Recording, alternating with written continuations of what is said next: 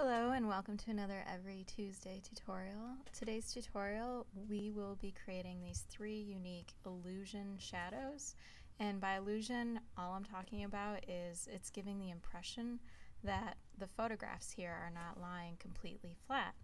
So we're gonna create each one by one. We're also going to be creating the photo frame around it and applying this background texture. So that said, let's get started. I've got just a basic artboard right here, and I'm going to apply that pattern that you saw, the paper pattern.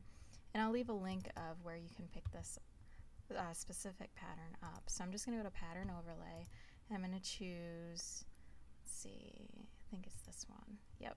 So this is the Earth pattern, and I'm going to scale it down to 50% and hit OK. And now I'm just going to label this my background. So now we're going to create a photo frame. So I'm just going to grab my rectangle tool right here, and I'm going to make sure it's white. I'm going to hold shift so it stays a square, and I'm just going to drag it to a size that I feel good about.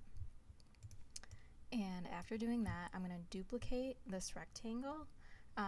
So I'm going to hold Alt on my keyboard and just drag it up, and that makes it a copy. And now I'm going to go Command T or Control T on a PC, and I'm just going to scale it down a little bit so it's about the same on each side to get that Polaroid type of feel. Hit enter when I'm happy with that. And now I'm gonna lay in a photograph, and I'm just gonna go File, Place, and use a photo of my dog Nuna. So this is Nuna. Scale her down. Okay, and now you can see the photograph is right above the second rectangle that we made, and if I right click on the layer and click Create Clipping Mask, she'll be enclosed within that second rectangle. And to make it a little more obvious that this is a Polaroid, I'm just going to apply an inner shadow. So I'm going to double click on that second rectangle and go to my inner shadow. And that's way too big. So first of all, I'm going to take the opacity down to 25%, and then I'm going to make the distance 1 and the size 5 and hit OK. And now it's just got that subtle shadow in there. So now that I've got this Polaroid the way that I want it, I'm going to group the two rectangles together as well as the photo. So I'm going to have them all selected. All I did was select the first one, hold shift on my keyboard, and then click this bottom one. And then I'm going to go Command G or Control G on a PC, and that groups them. So this is my photo number 1.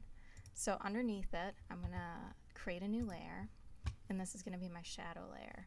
So you'll see right here I've got black as my background color. Whenever you have a color right here, this is your background, this is your foreground. So I want to make sure I've got black as my background right now, and I'm just going to hit M on my keyboard to grab my rectangular marquee tool, and I'm going to drag, keeping within the inner rectangle, about a shape like this, so it only extends a little bit further below the photograph. And once that's selected, I'm going to go Command Delete on my Mac, or you can do Control Backspace on a PC, and that just colors it, that selected area. So I'm going to go Command D to deselect that, and now I'm going to hit Command T and right click, warp. And for this first one, we want it to like bow out a little bit. So I'm just going to click and drag until I get a nice little bow right there, and then I can just click off and apply this. So now I'm going to bump this up, and then I'm going to go to Filter, Blur, Gaussian Blur, and I've got this, you can kind of play around with how blurry you want it to be. A blur of 5 right now kind of looks good to me, so I'm going to stick with that, and I'm actually going to bump this up just a little bit more. So it's a little more subtle, but still gives the same effect. And then I'm going to reduce the opacity to 60%.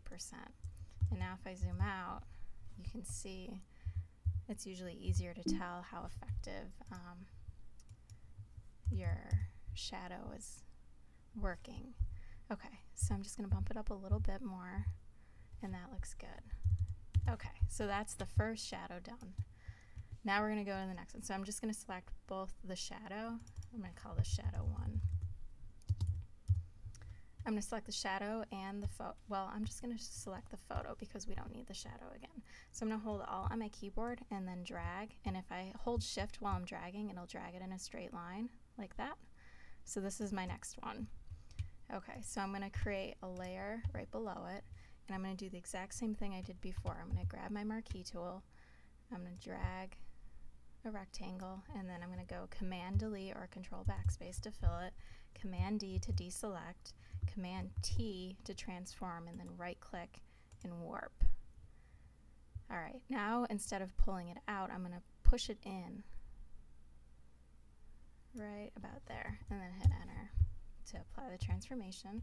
Now we're going to do the same thing we did before. We're going to go Filter, Blur, Gaussian Blur, and I'm going to stick with this 5 pixel radius. Hit OK. I'm going to reduce this down to 60% for the opacity. And now I'm just going to bump it up. And now it kind of looks like my edges are floating up a little bit. So maybe there's a little bit of a bend in the middle.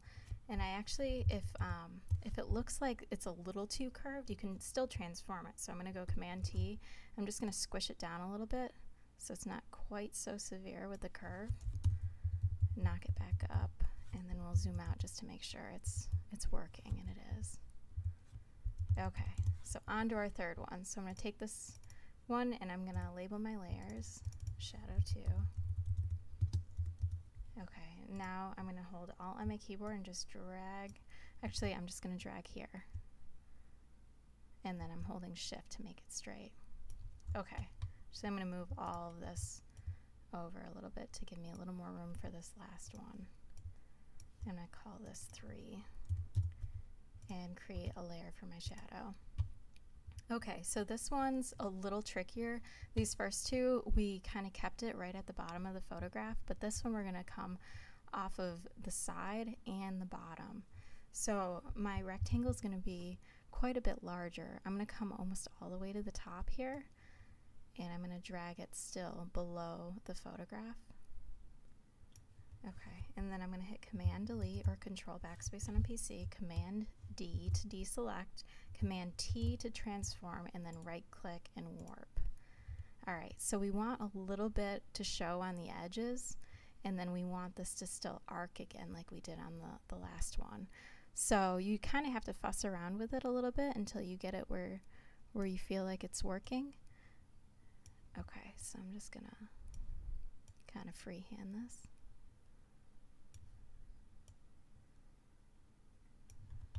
And I want to make sure up at the very top that I'm not seeing any edges, so it kind of seems like it fades as you get to the top. So just, it's kind of like it's tacked up here and it's kind of flat in the middle, but the edges are rolling up. That's the impression we want this to have. Okay, that looks pretty good. Alright, then I'm going to hit Enter. Same thing that we did before, Filter, Blur, Gaussian Blur, hit OK for 5, and then reduce the opacity to 60. I'm going to zoom out, and you can even tinker a little bit if you want. I don't think I need to tinker too much with this one. I think it worked pretty well.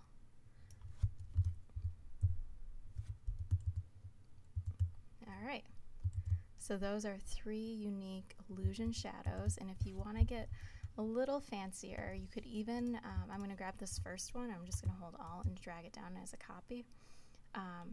You could even grab your shadow, and I'm just going to Command T, rotate it, and you could even put it on the sides for an additional effect that's really easy.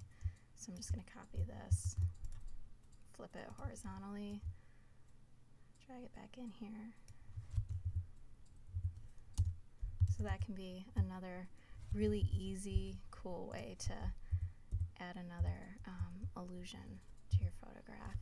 And I'm going to do it to the same thing with the second one. This particular illusion lends itself to a lot of other sides. So I'm going to do the same thing I did before.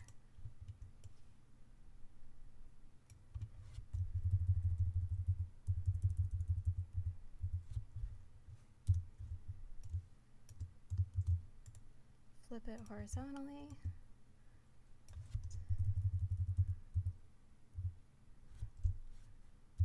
So this is a really cool way to just add a little extra touch to any photograph on a website or a print application, whatever it is. It's a nice little detail. So that's the end of our tutorial. Thanks so much for watching, and if you like this kind of tutorial, please subscribe. I release a new tutorial almost every week, so thanks again.